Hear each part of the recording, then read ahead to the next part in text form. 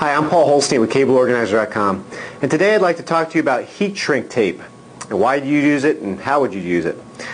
Here's an example of a situation where we have a splice that we want to cover up. Let's say you've got two cables that you cannot separate. Now if you could separate it, normally all you'd have to do is buy some regular heat shrink, of course, slide it down, reconnect it, and then use your heat shrink. But in this case, let's just pretend that we've got a cable that cannot be separated, but we want to protect this splice, make sure that people aren't messing with it, or maybe protect it from the environment in some way. That's where you would use a wraparound product like heat shrink tape. And it's a little awkward to use, so I'm going to show you some tips on how to work with this product. First thing you'd probably want to do is use a little bit of tape. Over here you take the tape, and that'll hold at one end of it so you can get the product started. Okay, so I'm just going to wrap it around one end over here. Then I'm going to take it and start to wrap around the splice over here. And I'm going to wrap it as tight as I possibly can, although we don't have to worry too much because we know as we use this that it'll tighten up with us as we shrink it down. So I'm just going to wrap around until I get the entire cable wrapped, like that. So then let's say it's completely wrapped. And then what I'll do is I'll take a wire tie, or this is also called zip tie or cable tie, and I'll go ahead and I'll wrap both ends of this nice and tight so that I can shrink it down.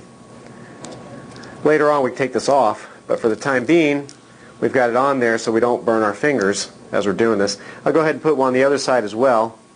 That way we've got this product completely locked down. So I go ahead and put it in here. Okay. So I've got it all wrapped down like that. Then you can cut off the ends if you want to work with it a little bit easier. Okay, so once we've got it wrapped down like that, then I'll go ahead and take my hot gun right here. This is a heat gun. This is one of our most powerful units, has two settings. And I'll go ahead and shrink this down. So I'll put it on the high setting and we just shrink it down.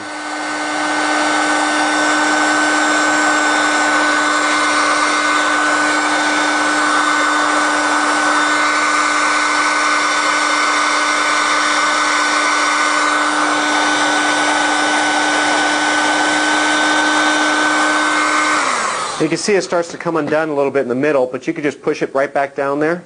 Okay? Let's shrink some more.